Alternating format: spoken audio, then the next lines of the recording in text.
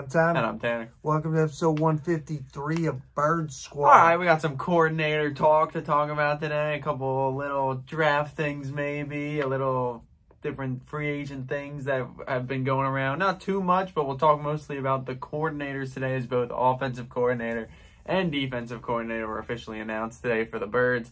The one we kind of knew coming, and the other one, Sean Desai. We'll see what happens. Obviously, Brian Johnson will start offensively. Brian Johnson is the new OC. Everyone saw that coming. Not a big surprise, really, to anyone if you've been following. Just promoting the quarterback's coach, the OC. Jalen's guy is now the guy under Saucy, and I expect, like we kind of talked about last week, I expect things to pick up right where they left off last year. He's going to know what Jalen wants to do. They got that connection.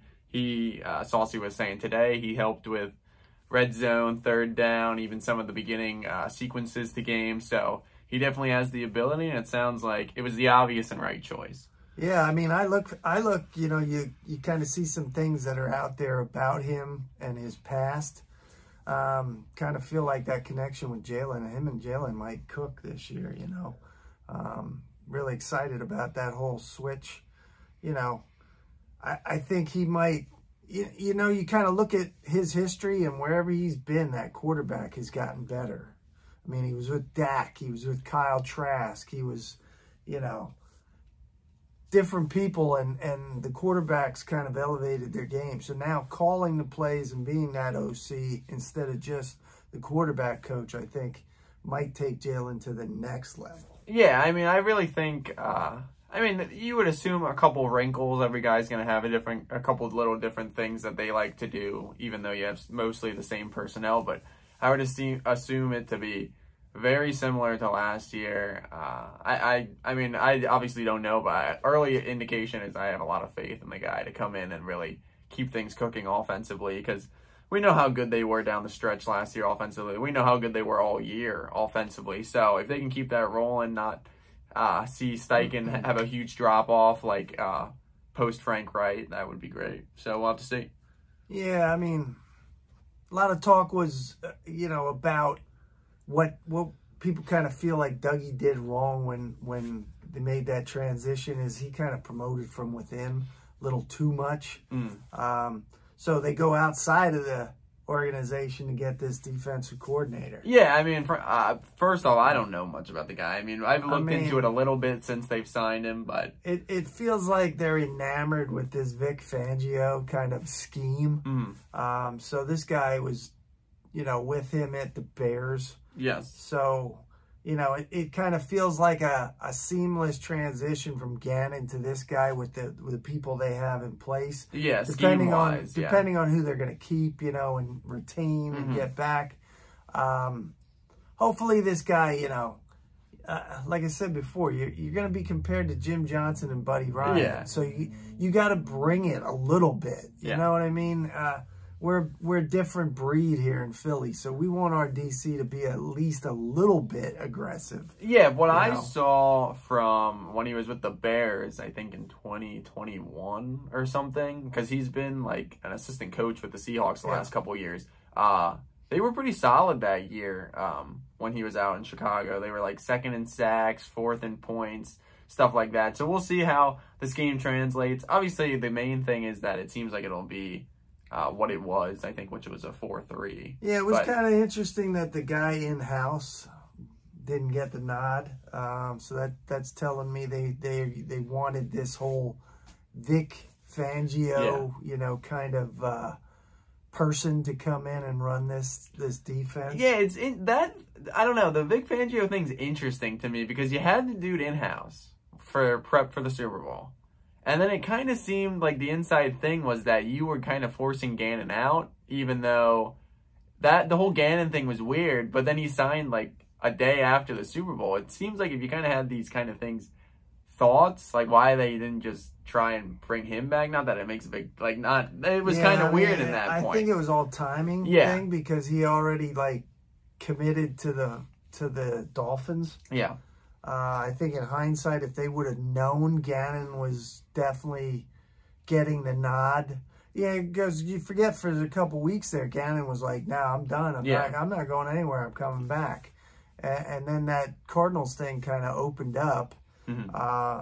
And I think it was a little too late to get Fangio to change his mind after he already committed to the Dolphins. Yeah, so, I mean, not that I'm really concerned about it. Praise by Seahawks coach, head Pete coach Carroll. for this guy. So, we'll see. We'll see. Yeah, I mean, like I said, like you already mentioned it a little bit. We kind of talked about it in the past. I mean, it's one of those, DC and Philly is kind of one of those gigs that, like, you come in and you're already, like, the wrong guy. Like, you're really going to have to prove it. You could be anybody. You could be this big DC coming in or whatever, but you still got to, like, prove it. Even, like, people are still going to have doubts no matter what. Yeah, I mean, I totally see it as, we just want you to live and die by the sword, right? And even if you do that, we're going to be against you. Well, that's what I mean. I mean, we want some level of blitzing. We want some level of man. We don't want to play zone all the time, and we don't want to play sticks. Yeah. So, mix up your schemes, but bring it. Yeah, I mean, I can agree with that. At times I can agree that Gannon was a little soft, but that was the scheme. So we'll have to see kind of how he brings it in, works with these guys. And like we talked about last week, that defensively is going to be kind of that iffy point coming into next year. It feels good to have these guys locked up now with the the combine starting, and it's time to like evaluate players and sort of, free agency starts next week. Yep. So it's kind of like get these guys in place, start doing the homework, figure out what we need, and let's go get it. Yeah, that's kind of the stuff. Let's run this thing back. That's kind of stuff I wanted to talk about too. Like, we've kind of talked about it. It's still a little early for the draft. We'll kind of see who they talk to at the combine, how guys look. But I still expect 10 and 30 to be defensive most of the time. What I would think if they decide to take both picks. I mean, we'll also have to kind of monitor what happens in front of them, because you think 1 and 2, the Bears are probably going to trade out. 1 and 2 is probably going to be Stroud and Young. So that eliminates, that's 8 picks in front of us there, because we're obviously not going quarterback. But I think it's defense. I know I touched on it a little bit last week. I think you go corner, or you go safety, or you go D lineman. I saw a lot of early mock drafts, a couple thrown in there with O linemen.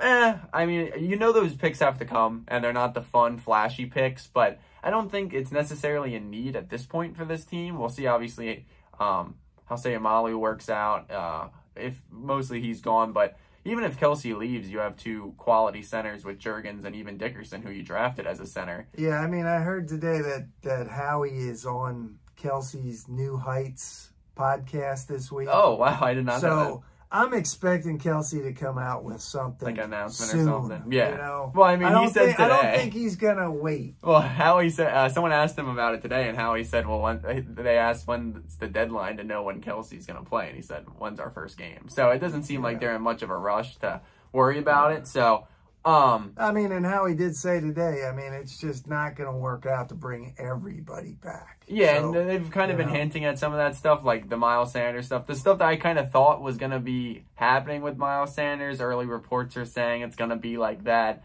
The contract's not just going to work out. He's going to test the market most likely. And early indicators, I mean, this is probably a little fog. You would think they'd try and either bring someone in free agent-wise or not. But they said Kenny G, running back 1 at the moment. But the thing is, he's the only guy on the line on the roster right now. Boston Scott's a free agent. Miles Sanders is a free agent. Yeah, that's kind of what Howie said today. Yeah. He said we really don't have any running backs signed. Yeah, so I mean, I would assume they probably bring Boston back. Kenny's obviously on the roster, but I do see them trying to do something there. I liked what I saw from Kenny Gainwell this year, taking that step in the playoffs, and had a good year when he got touches. He was productive. I just don't know if he's an every. No, I agree. I don't think he is an every down back. I'm not sold on him being an every down It's just interesting. And the running back discussion, we can talk about it all the time. And you can make the argument that Miles Sanders should be in that high pay for a running back. But the Eagles, take this as you may, the Eagles are smart enough not to pay a running back a big contract. So,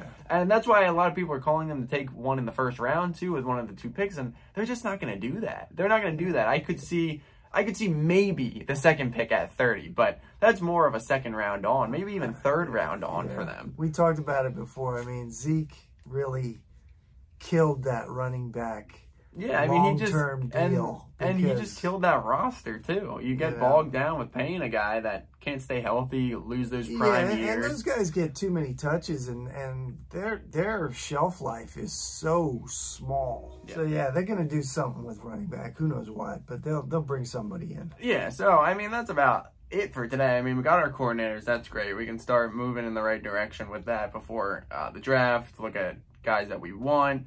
Look at free agents. We spoke about that last week, kind of where that opens up, and we can look more deeper in the draft. Kind of next week after the combine kind of gets going. Still not over that Super Bowl. Yeah, I mean, it still sucks. But the only good thing about it is, man, we're in the combine already.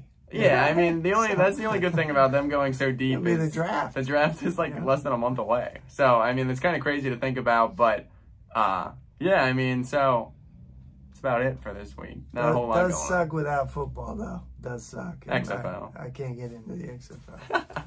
But Phil's are almost back. Things are going on. Union. So, yeah, as always, thank you guys for watching. We'll be back, as always, next Wednesday. Make sure to like, comment, subscribe. Oh, follow us on Instagram at birds_squawk. Make sure to like, comment, subscribe. Fly, Eagles, fly. Go Birds.